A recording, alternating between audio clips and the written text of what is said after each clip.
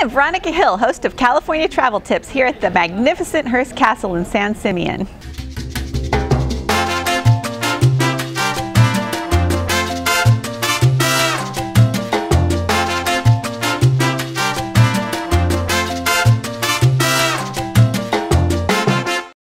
Built by newspaperman William Randoph Hearst and famed architect Julia Morgan, this 71,000 square foot compound was the last great estate built during America's Gilded Age.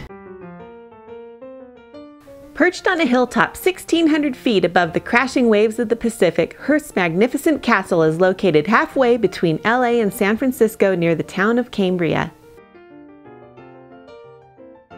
Start your Hearst Castle tour at the Visitor Center located right off Highway 1. The Experience Tour is one of 5 offered at the castle and is recommended for first-time visitors.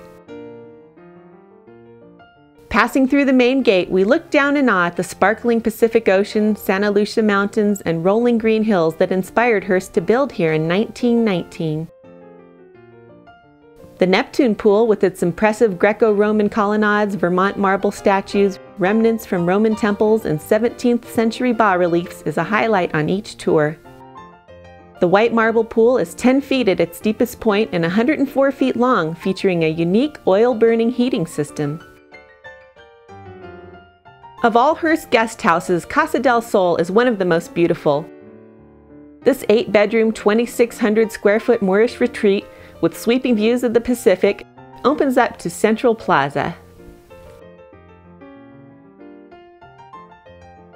The plaza and outer terraces are a great spot to relax and admire the beautiful gardens, fountains, ponds, and priceless sculptures.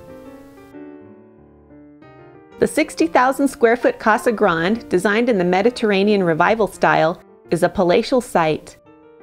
Architectural historian Lord John Norwich called it a palace in every sense of the word. In fact, the castle has more than 22,000 museum-quality artifacts shipped from around the world. There are 14 sitting rooms in Casa Grande, but the assembly room was where Hearst guests gathered around 6:30 p.m. to enjoy cocktails, play cards, or enjoy a game of Monopoly before dinner.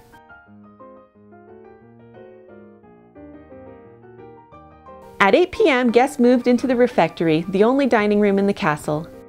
Here, Hearst enjoyed lavish meals with his mistress Marion Davies and about 15 famous visitors, always making sure there was plenty of ketchup, pickles, and mustard to go around. The kitchen, built in 1927, featured electric appliances and the latest in modern conveniences for its time. It looks much like it did during its heyday, including spoons for enjoying bone marrow, a delicacy at the time. After enjoying a fine meal, guests retreated to the 50-seat movie theater or took a dip in the indoor Roman pool, styled after the Italian baths of Caracalla and mausoleum of Galla Placidia. Thanks for coming along on our tour of the magnificent Hearst Castle. Now go make those reservations and enjoy this palace on the Pacific.